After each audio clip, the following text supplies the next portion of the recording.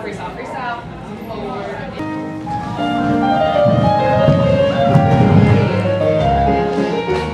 My name is Liza Grove. I am the UTA Dance Ensemble Director, and tonight what we are hosting is the UTA Dance Ensemble Auditions. We hold auditions 2 nights in a year, so we have one tonight and we also have one again next Tuesday.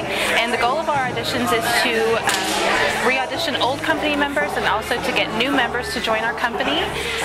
We are sort of unique in that we operate like a student organization, but we are actually a class. We're a 1-hour credit course, so dancers come in, audition for the course, they take classes, participate in rehearsals, and then finally our semester culminates in a concert that is full of student choreography, faculty choreography, and alumni choreography. Hi, my name is Kevin Bishop. I'm a music education major and I'm a senior.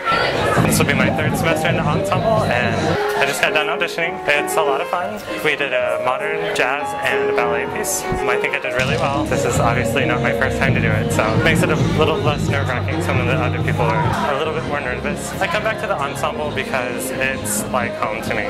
Dancing has become a passion since I got here. I started here when I was a freshman, and I wouldn't give it up for the world. It's a great way to exercise, and you know, for a lot of people this has become family, this is home. We come back every semester and we do this because we love the people and we love to dance.